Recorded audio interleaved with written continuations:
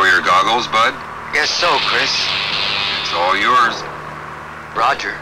Now what did I get myself into? Blue goggles, orange windows. And if I don't watch it, I'll be in trouble again. And that I can live without. Still, I went and volunteered. Bud Doyle, an advertising salesman from Buffalo, flying high over central New York State, is about to take part in one of the more unusual cross-country hops in general aviation. His flight, one in a series of flights sponsored by the Aircraft Development Service of the Federal Aviation Administration and conducted by the Cornell Aeronautical Laboratory. Its purpose, to test the merits of stability augmentation concepts in light aircraft. A concept that might save lives when pilots become disoriented in IFR weather. Watch. Uh-oh. Here we go again.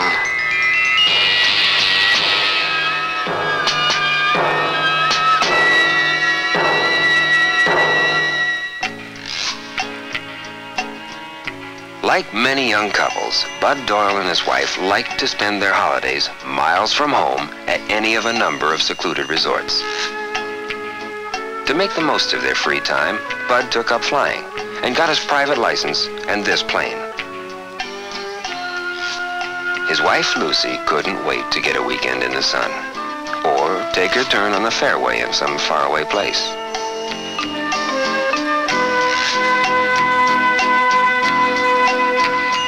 Whenever they had a free day, Lucy would coax Bud to fly her to one of her favorite spots in the state.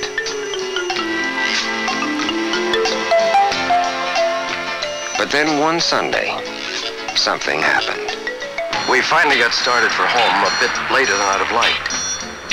Allowing for winds, we'd be in around sunset. However, there was a chance we'd run into some weather en route. The stations west of Buffalo had enough ceiling, but only 3 to 5 miles visibility in haze, and it was moving our way. During the night, it would turn IFR, so it was a choice of getting in before the weather, or telling Lucy she'd have to miss the annual fashion show tomorrow morning. So we hightailed it for home.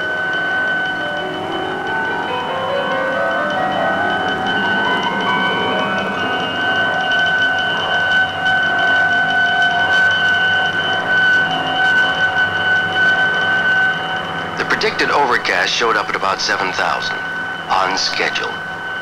There were reports of scattered clouds at low altitude over the last part of our route. And as you might have expected, we lost a little time dodging some cumulus.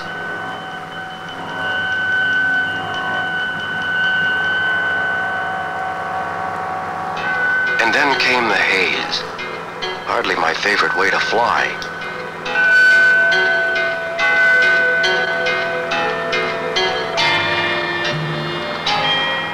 Next thing I knew, I had no horizon at all. I tried a 180 to get back out of the stuff. Losing his outside visual reference, Bud became disoriented, a phenomenon that plagues non-instrument rated pilots upon encountering IFR or marginal VFR flight conditions, and accounts for a large percentage of general aviation's fatal accidents each year. With his visual reference gone, Bud was unable to cope with the situation. He never even tried to interpret his instruments. Bud never realized what was happening. He was gradually falling off into a spiral. I couldn't tell which way was up. When we finally broke out of the stuff, Lady Luck was with us.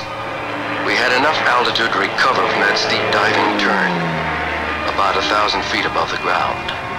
I was in a cold sweat and didn't dare look at Lucy. All I wanted to do was find a place to land. A while later, Bud and Lucy were on the ground at a small field east of Buffalo. While they waited for a friend to pick them up, Lucy found her voice and told Bud off. She swore she'd never fly with me again. And there was no doubt in my mind, she meant it. So Bud didn't try to change Lucy's mind. He'd wait until he knew what actually happened. It was Floyd Evans, Bud's former flight instructor, who reconstructed the flight conditions which existed that day. Using the actual weather reports issued at the time, Floyd pieced things together. Technically, it was still day and VFR just as I'd thought, but the overcast made it appear dark early, so I couldn't see the clouds right in front of me till I bored a hole into them. Floyd explained it was a classic example of a graveyard spiral, but I guess I was dense. I just couldn't understand why I got so confused and disoriented, or why the plane was in such a steep diving turn by the time we broke out of the clouds. No matter what Lucy thinks, I know I'm a careful pilot. So Floyd took Bud across the field to meet Chris Oliver, an engineering test pilot for the Cornell Aeronautical Laboratory. Chris offered to talk to Bud at the lab after he changed. Here, Bud learned some of the causes of pilot disorientation, the inexperience of the pilot, the tension that builds when pilots are overly anxious to get home, marginal or bad weather, and the spiral instability of general aviation aircraft. Chris pointed out that when flying VFR, pilots subconsciously correct for the inherent instability of their aircraft by constantly making small aileron corrections to maintain a wing's level attitude, thereby never allowing the spiral to develop. But when a non-instrument rated pilot loses his outside visual reference in IFR or marginal VFR weather and is not trained to interpret his cockpit instruments, in all probability, the airplane will eventually go into a spiral. The characteristic of the airplane to develop a spiral dive is often aggravated by changes in lateral balance during flight, such as asymmetric use of fuel from wing tanks. By means of visual aids, Bud learned that for an airplane to be spirally stable, it would need a very long body and wings with an extremely high dihedral. But the tail would have to be enormous to prevent the fishtailing caused by the high dihedral. These characteristics would make an airplane too difficult to maneuver, like flying on iron rails. So the manufacturers build a fairly stable machine, one that you can control. But the spiral stability is poor, and the pilot has to keep flying at full time. With a little help, like a gust or a mistrim, it can gradually go into a spiral. And that can happen to any non-instrument pilot who gets into marginal weather. Chris then went on to explain a possible solution to this spiral instability problem, a stability augmentation system commonly called SAS. Chris explained the SAS to Bud. He pointed out that SAS is less complicated than an autopilot, and that it contains a gyroscope that detects any roll or yaw rate.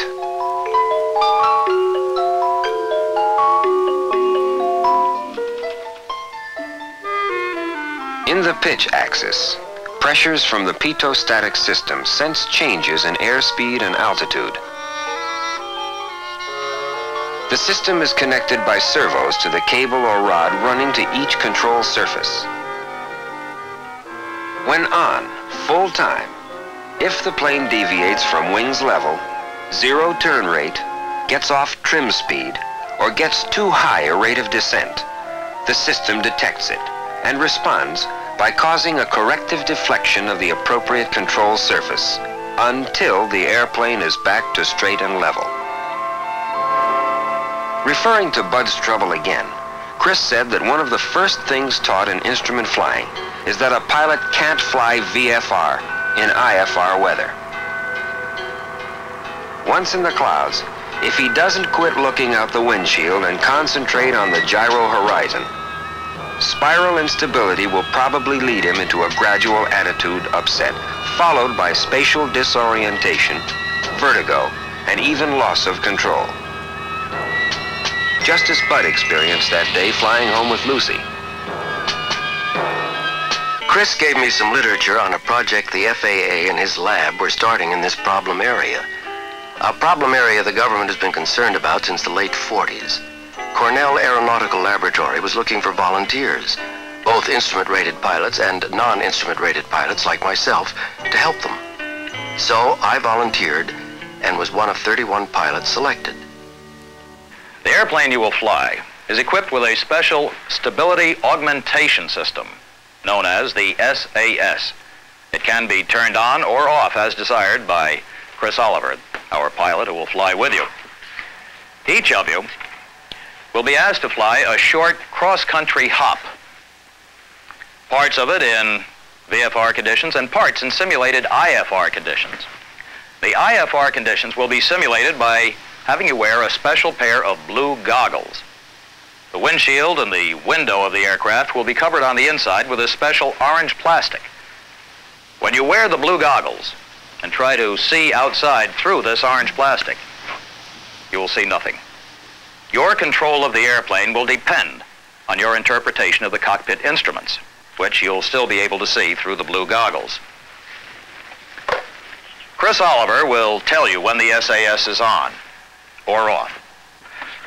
Whenever the SAS is on, bear in mind that you are not relieved of control of the airplane. You do have the capability of overpowering the SAS control inputs.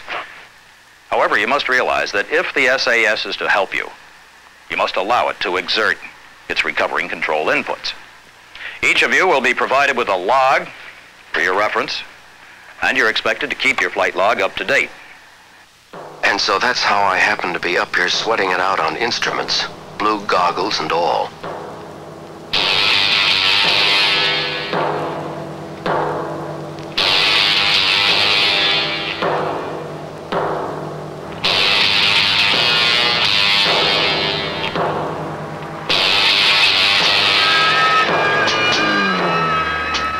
It was all too real, too familiar. Just like it was that awful day with Lucy. I was beginning to wonder how much of this I could take. Then Chris switched on the SAS and started me on another pattern. Things were different. The controls were stiffer. Then it was time to go back on simulated IFR. Chris told me to fly for Jamestown via Victor 270. Wouldn't you know it? I couldn't remember the course. Some time to be fooling with charts. Suddenly it dawned on me that instead of it being tougher to fly and to navigate without the real horizon, it was easier. Altitude control was a bit sloppy, but that was usual for me. And funny as it may seem, although I was having trouble interpreting the instruments, I was doing fine, even though I was flying IFR. And believe it or not, I was staying right on course. SAS was giving me a helping hand. In all, 26 non-instrument rated private and commercial pilots and 5 instrument rated pilots flew the test aircraft in this program. A program designed to evaluate the usefulness of the SAS concept rather than specific hardware. A program designed to find out how much help systems of this type might be to pilots flying in VFR and IFR conditions, as a full-time or as an emergency recovery system. Sometime after the tests ended, Bud and the other participants were given the findings. As for the results, flying in simulated IFR conditions, SAS off in the off position, 16 of the 26 pilots were able to maintain control of the aircraft and completed the required 180-degree turn. 8 of the pilots, while maintaining control of the aircraft, were unable to achieve the 180-degree heading change. 1 pilot lost control of the aircraft. And 1 pilot more, not listed here, came dangerously close to losing control. With SAS on, the results were quite different. 23 of the pilots were able to maintain control of the aircraft and to make the required 180-degree turn. Only 3, although maintaining control of the aircraft, were unable to make that turn. And not a single pilot lost control. The most significant finding of all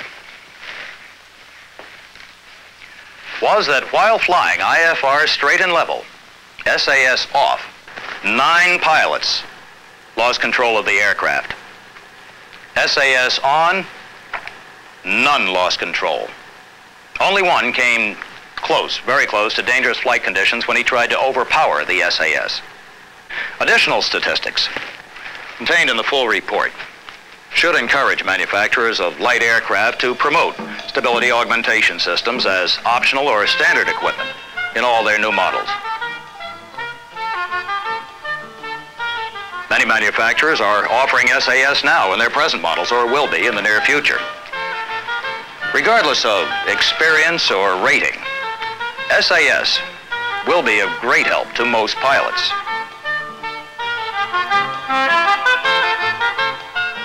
Results showed SAS was most effective when on full-time. Of course, general aviation pilots should never use SAS intentionally as a device for unauthorized instrument flight. It is not a substitute for instrument flying skill. However, in an attitude upset, SAS is an excellent recovery device, if not overpowered by the pilot. SAS improved the performance of all 31 general aviation pilots. It improved significantly the ability of each of the 26 non-instrument rated pilots to maintain control of the aircraft during an unexpected encounter with IFR conditions. It even improved the performance of the 5 instrument rated pilots in ILS approaches. Installed in his airplane, stability augmentation improved Bud's performance as a pilot. It helped him get his instrument rating, and even gave this story a happy ending.